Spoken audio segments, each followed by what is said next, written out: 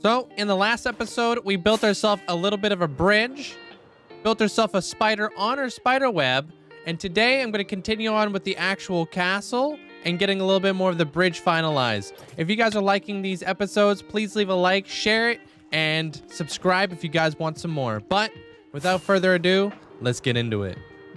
But before we really get into actually building up the castle today, we're going to have to start farming up some resources. And what is that resource, you might ask?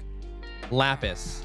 I'm going to need thousands of blocks of lapis in order to do the entire castle roof here. So what I've been doing is I've been basically cycling these guys right here, buying as much lapis as I possibly can, making it into blocks, and this is going to be my primary source for my roof. You may also ask, where do I get all my emeralds from? Well, that one's a little bit more tricky.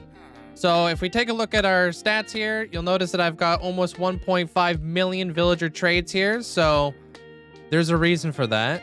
Because what I do in order to get all my emeralds, since I don't have a raid farm, because those are super overpowered, is I basically just trade lots and lots and lots of iron blocks. I've traded them all with these guys right here. These are, what are these guys again? Toolsmiths and weaponsmiths and stuff like that. It also helps like repair my tools. So I'll basically cycle these guys before I get into the actual trading of the lapis. And I know what you guys are thinking. Why didn't I cure my villagers? Well, there's a pretty easy answer for that. It's because I'm lazy. Mainly it's because I'm lazy. But in all honesty, it's because I made this whole build here mid-game. I wasn't actually being lazy. I've got my villager breeder behind these walls. I just didn't really see a point of basically curing up all my villagers. At this point of the game, I would honestly rather get rid of my resources. And with 3 blocks of iron turned into emeralds, I can get this much lapis, which converts over to 48 lapis blocks, which honestly isn't too bad, especially when you have an iron farm in the spawn chunks like I do. So this is a Rayworks design right here, the actual iron farm. So I know that the spawn chunks are actually going to be changing here, coming up here pretty soon. So I'm fully aware of that, just so you guys know. I think I might actually just lose a module here, but this right here is basically the heart of where I get all my emeralds in the game. Right here, 350 per module. That gets me about 1,200-ish an hour. And since I live stream this world every single day over on Twitch for about 7 hours, I would say that's I would say we're never gonna have to worry about iron again. In the meantime of collecting up a bunch of iron so I could trade it with my villagers for more lapis, I'm also gonna need to start buying some more quartz. So basically, for those of you guys who don't know about this, because I get asked so frequently, maxed out masons will actually sell you full blocks of quartz and quartz pillars, for those of you guys who don't know. So basically I cycle these guys so I can buy up blocks of quartz then to put inside my super smelter. And as you guys can see, I've been collecting up smooth quartz for quite a while. So we're just gonna throw this in here. I go by the snowball method since I don't AFK in this world. So a lot of my resources actually gather throughout the weeks before I take on a big project. But that should answer a few of your guys' questions on how I gather resources for mega builds like what we're taking on today. But without further ado, let's get into the actual building phase of this project. Okay. Back at the castle here, we're going to start filling in a little bit of the walls, and I think I found out exactly which block I would like to do. So thinking about keeping the whole castle very clean, very porcelain, because I plan to put many layers on this castle. So starting off with this guy right here, I think we're just going to start pinstriping the walls here. And we're going to build up a little bit of a wall face. That's all going to be made out of quartz pillars. So you guys can be able to see this from afar. Just trying to keep it very, very clean looking.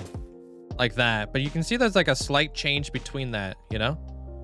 Obviously, we're going to implement windows, and we're going to implement a bunch of other things and stuff like that as we go, layering in color. But that's exactly what we're going to be doing. All right, so we've gotten a little bit of the pillars on the bottom base here done up. So they're all like whited out on the sides here. We're going to put another layer in there. But we also got ourselves a wandering trader here. So let's see what the pick is for today. My water got all scuffed up. I don't know what happened there. Anyways, we got Squirtle Squad. We got Bidoof. We got this end dragon woman. We got a ring-tailed slime, robot, and a skull with mushrooms. For those of you guys who are ever wondering how I get microblocks in the game, it's through this guy. The data pack's really cool. But yeah, let's go lay them out. Let's see what these guys look like. Squirtle Squad, made by one of my moderators. Mandolin, looking slick. We also have Bidoof for the Bidoof people out there. We got Ender. That's really cool head. What is that? What is that named again? Ender Dragon Woman. Kind of got that Doc M vibes. Robot. He's interested. We have ourselves the ringtail slime. Don't know. And then we've got ourselves the skull with mushrooms growing out of it. So yeah, that's pretty cool. That's the new lineup for today. We'll see if we get any more wandering traders throughout the day. I'll keep you guys posted. Well, it's come to my attention that the water has basically wiped out every single torch. One small water spill turned into a massive flipping issue. So yeah, we're gonna have a little bit of mobs in there. I wonder if we still have our torches down there. F. Okay, so now we cut off the water supply here. Hopefully, you know, third time's the charm on doing this. We should hopefully have all the water get corrected this time, and then we can redo all the water here in a bit. But oh my gosh, dude. Minecraft water. Gotta love it.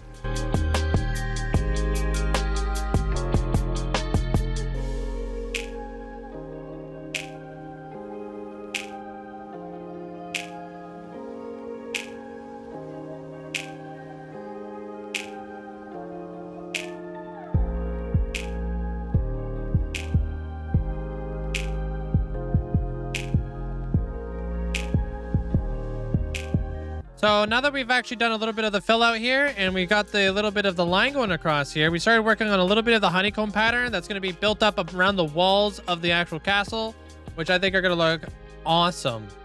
Not sure if we're going to be going with glass or if we're going to go with honeycomb, but I think it's going to look awesome later on. So looking at it from back here, it kind of looks like a little bit of a lattice, like laced wall, which I think definitely fits the vibe. Now that we got the lattice on both sides and the little bit of a honeycomb thing, we're going to start working on a little bit of the roof here. And then I want to kind of bring the honeycomb up and over the roof. But this is going to be a little bit more yellow, so I think it'll look sick. And then, of course, as we start to build up our lapis, we're going to make a little bit of a stone platform so we can work it on up, because I'm not crazy. I'm not made out of lapis here. This is going through an insane amount of lapis at this point. I'm going to try to curve it on over. And then we'll bring up all the gold and stuff like that too. Now that we got the roof on top of that, I'm going to try to carry this design up and over with the yellow terracotta, making it look a little bit more like honeycomb, but it's carried up to the top of the roof here to kind of break up the blue a little bit. We'll see how that works. I'm not 100% sure if it'll work well. So I only brought up the gold here just a little bit. I'm really liking the flow though. So flying on up here, let's see if we can try to figure this out here. So a lot of this is on an angle. So I'm thinking like if this guy goes right here, it kind of looks connected in a way, but it's not at the same time. So it's kind of a little bit weird to kind of connect it all up. So I think if it comes up like this, these blocks will have to just come up like that. In a way. Maybe we even bring these guys out and let's see what this thing looks like. Kind of like a lattice in a way. We'll have to figure out the top portion of that because I'm not too fond in that. So let me see if I can potentially like kind of bring this out. Like this. How does this look? And there's a lot of mobs in here. I haven't lit this up yet. Exactly like that. So when looking at this, it kind of looks like it kind of like wraps up and around and kind of breaks up that blue there a little bit. But I've got some torches and we're going to get on the inside of this thing because it's probably pretty bad in here. So let me see if I can fly up in here. Yep, it's a little, yep, it's bad. Yep. All right, we're gonna have to fight our way through this. Hold on. F. Why do I light things up afterwards? Yeah, got a little bit of stone up there too. We got ourselves a decent pathway in here too. Not too bad, actually. And maybe we'll put like windows here and then the side too. Break that up. But we're gonna go ahead and we're gonna carry on this design on the other side of the blue now. All right, we're working on a little bit of the entrance here, and I think we got something really cool planned out. I'm gonna redesign the top of these towers. Don't worry, those will change. But I'm absolutely loving the yellow glazed terracotta going all the way up. We got the doorway all done up too. As we fly away, you'll even see that we even got both sides of the castle done there. I still have a lot of towers to work in here and a lot of the roof to be done there too. But if I can get into a proper rhythm here, I think we can show you guys exactly how easy it is to place glazed terracotta. That's just how easy it is, just like that. You know what I mean? So every time, first try, coming around here, doing reverse circles. The other one took me absolutely no time at all to put up because I don't struggle with glazed terracotta in the slightest. So check it out. Look at it.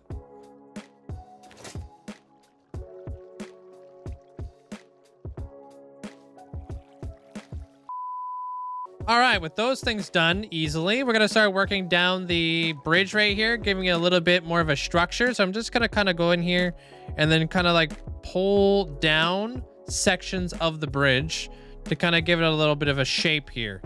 So coming up here, I'm just going to kind of take this and I'm going to bring it down probably around 3 blocks, give or take.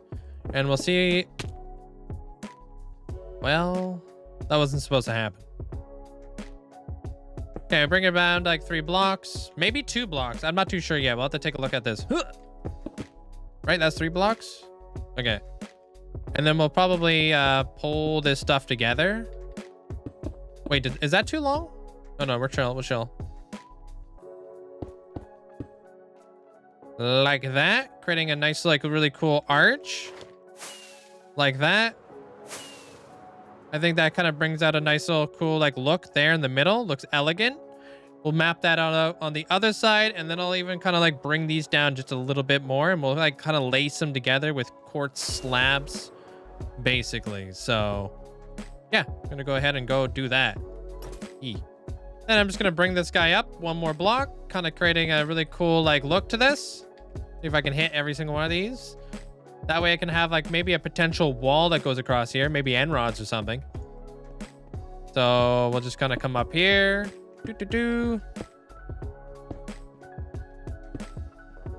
And now we've got a little bit of a bridge kind of in place between the two, but it almost looks like it's laced together, which I really like. Now we got to do the actual lacing bit. All right, with that all said and done, now that we got the bridge done, and we got ourselves a little bit of a pattern going on up there, and everything's a little bit more lit, we're going to be working on a couple other things. So what are those other things? I want to try working on a little bit of the glass for today. So we have a little bit of a checkerboard pattern there, but that's not backlit yet. But what I really wanted to show you guys was this side wall here where we have a bunch of our honeycomb walls. We're going to be doing this, but not every single portion of the wall is going to be completely full. They're going to make some of the honeycomb walls look like they're kind of like empty in a way, because not all of them are going to be full of honey, right? And looking at it from way over here, I think it looks really, really cool if you look behind me there. But without further ado, we also got ourselves a wandering trader, which we're going to go check out the trades for the day. Okay, so I found them. So let's see what we got going on for today for wandering trader heads. Okay, we got ourselves a cat lantern, so that's really cool. We got ourselves the skeleton with brown mushrooms, and of course I'm going to show you guys these a little bit more blown up here in the future. We got the golden apple gift. We have ourselves a new ascended head. This one is for Kazi. So if you've ascended in the world, you get yourself your own personal head that only you can utilize. We have Ghost Phase. We have Harley Quinn. And we have a golden apple. We can also buy these guys too if you wanted to, but I don't think we're gonna get those. But let's check out what these guys are gonna look like for today. So I'm gonna lay them out right here for you guys. We have the cat lantern, which I think look absolutely amazing. We have Harley Quinn right here. I'll give you guys like a whole wraparound view of that. I think that's a really cool head. We have Ghost Face. We have a golden apple gift. I'm pretty sure one of my moderators made that. Mandolin again. Massive thank you to you. We have ourselves the golden apple. If you guys know anything about that, those are my channel points over on Twitch.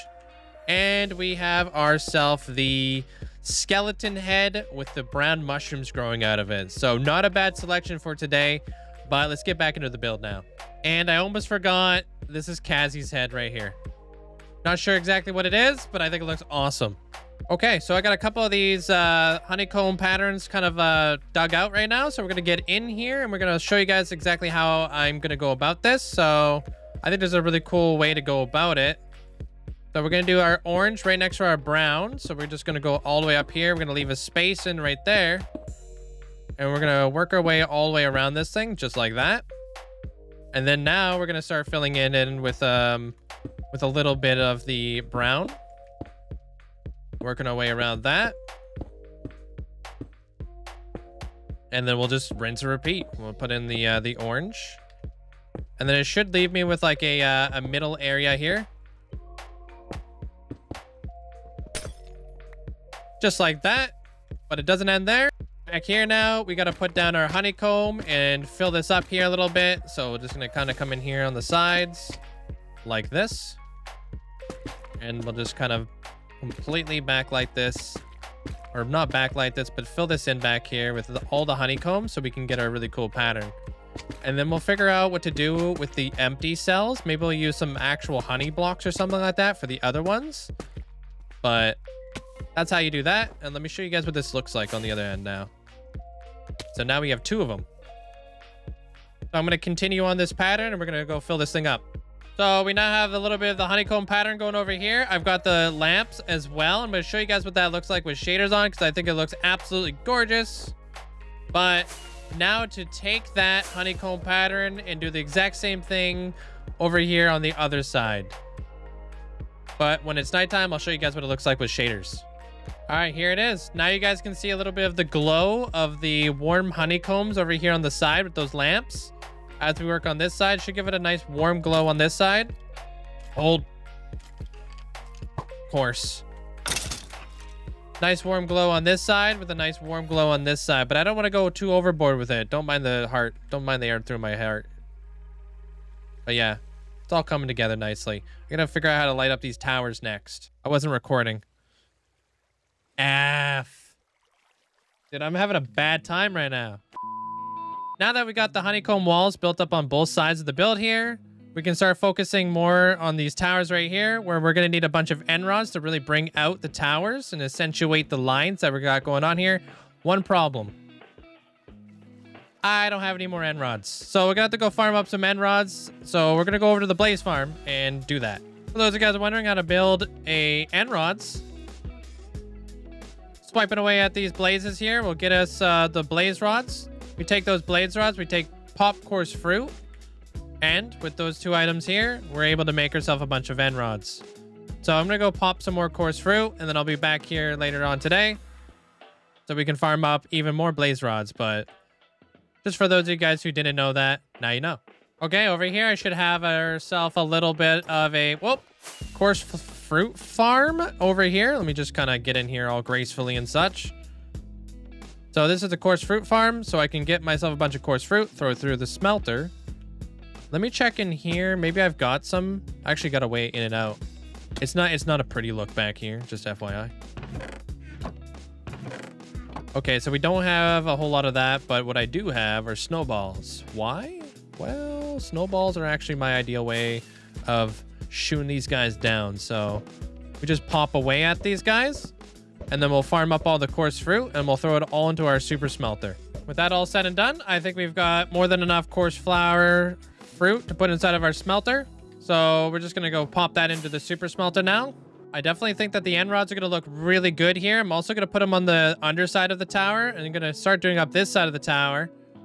But I got a little bit of something that I want to work out here. Oh, if I don't fall to my death. These spots in particular, I would like to kind of work these guys out so they have a little bit of a decorative pattern in the middle. Maybe we'll make these into actual flowers later on. So I'm gonna go on with the end rods now. I'm officially broke when it comes to end rods, so I'm gonna have to be running that one back for a little while, but I think this looks incredible. We got a little bit of the bridge filled up here, but a little bit more of the elephant in the room is going to be filling out the actual castle itself. So I got to figure a way out on how to do that. So I'm thinking a combination between the stairs and also the slabs could make a very airy looking build here. So let's check this out. So placing the stairs like this, creating the wall along the pillar, goes all the way up. And then we'll take a step back and we'll see what this looks like. But I think this would actually work really well with what we're going to be going with here. Because I could place blocks behind those stairs. So we're going to play around with this a little bit. And I'm going to see what we can come up with here. So for the side here, we're going to be going with a combination of the yellow terracotta with the brown terracotta going all the way up. I think that looks really nice. You can kind of see it a little bit from the distance, but it's very subtle and it's a nice way to take up that little bit of a space in there. We'll see if we even carry that on over because I got other plants up there. There you have it. Got a little bit more of the front facade done here. So we got the entire middle portion of the wall kind of completed. Give you guys a little bit of a closer look of this. So I did a little bit of an alternating pinstripe pattern right here with the chiseled and the pillars. Worked in a little bit of a B stripe down there. And then on the side of these pillars, I started working in a little bit more honeycomb and then honey going up towards the top to kind of bring in a little bit of a different color. As you can see, the honey is a little bit lighter than the honeycomb. So it kind of gives it like almost like a natural gradient. But obviously we're going to be building some stuff right here in the middle as a little bit of a focal point. We're going to have to work out how we want to do our door frame and work out these sideways pillars and work out the door right here. But I think we're going to have to leave that one for the next episode because that's all the time that we have for today. So I'll see you guys in the next one.